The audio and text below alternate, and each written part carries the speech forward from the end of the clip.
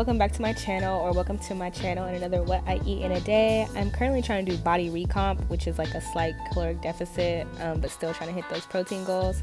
So for my pre-workout, I had some BCAAs and a vegan blueberry buckle that I made. For breakfast, I had a raspberry chia seed chocolate pudding. This was good, y'all. Not usually, this is my first time ever having it. And I don't usually like chia seeds, but it was pretty good and it was insanely filling. Like, that's a lot of pudding, y'all. That's a lot of pudding.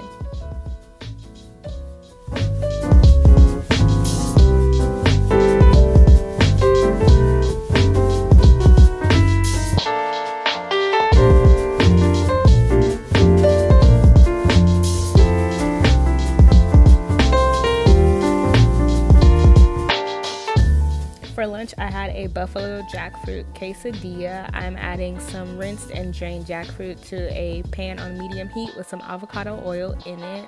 I'm also going to add a little bit of water to this, and I keep adding water throughout this whole process. You could also use veggie chicken broth or just veggie broth, but this is going to help it cook all the way through and get more tender. Also with that, I just added whatever seasonings I wanted. So here's some veggie chicken bouillon powder.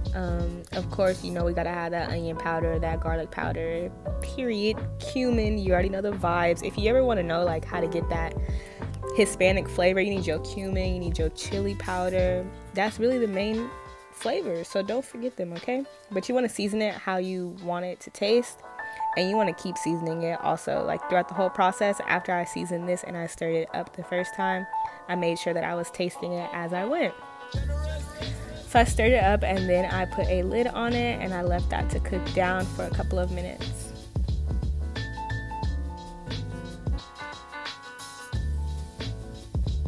This is what it looked like after I took the lid off, and it was actually cooking too fast, so I made sure to add a little bit more liquid to it and let that cook down to get my desired flavor and texture as well. This is what I ended up going with in the end. As you can see, look at that. Then I took some buffalo style hummus and spread that on a tortilla that I added to a pan with more avocado oil.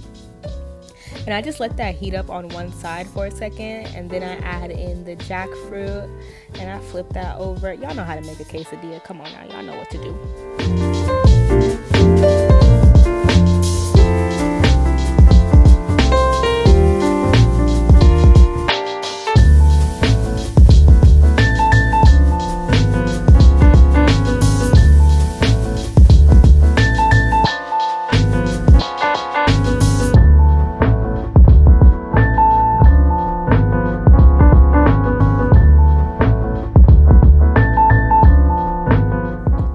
What it ended up looking like. I even let my students have a piece that I broke off of it, and they were like, what is this? This ain't chicken. I'm like, nah baby, that's jackfruit. Y'all already know the vibe. But this is perfect to prep. I still had some jackfruit meat left over, and I just put that to the side that I can use for burrito bowls or tacos or another quesadilla.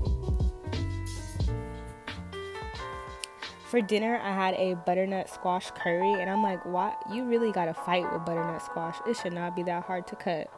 But I pretty much cut the squash into cubes that can cook down easily. You can peel your squash. It actually will probably make it easier. I don't peel mine. I'm kind of lazy.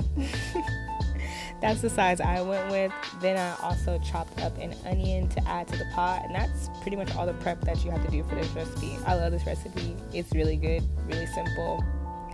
Bada bing, bada boom, da bam, whatever. What's that rapper? Whatever Busta Rhymes said. Then I added some coconut oil to a pan, also on, this could be on medium-high heat. And I let that melt down. Then I started to add my seasonings. For your curry, it's important that you fry the seasonings. Fry, not burn.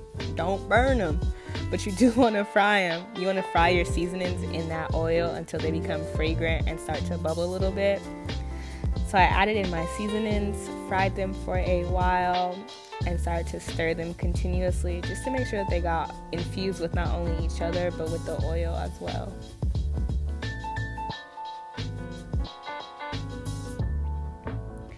After they were thoroughly mixed, I went ahead and added the butternut squash and the onions to this oil seasoning mixture and I tossed that together. And you want to make sure all these pieces are coated because this is where your flavor is coming from.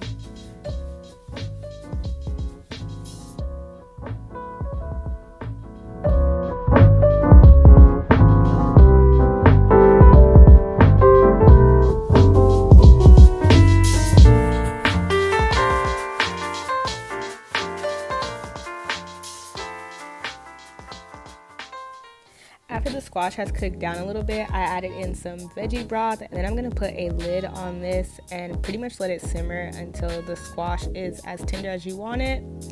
Then I forgot to record this part, or I don't know where the clip went, but I added in part of a can of whole fat coconut milk and a couple of handfuls of spinach.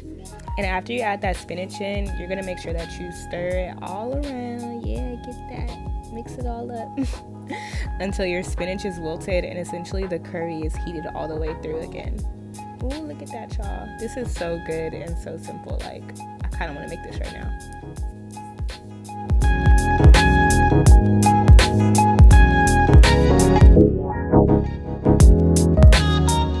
After dinner, for dessert, I had some dates stuffed with almond butter and topped with sea salt. Oh, that's so good and so simple, y'all. I love dates. Can't believe I've been missing them this whole time. For breakfast the next day, I just made some avocado toast, and I used Ezekiel bread as my base. It's like a sprouted whole grain bread. It's a little dry though. That's the only downside. I mashed an avocado onto one piece of toast and seasoned it up just how I want it to, and added the tomatoes on top. And then on the other slice of toast, I added almond butter and some cinnamon.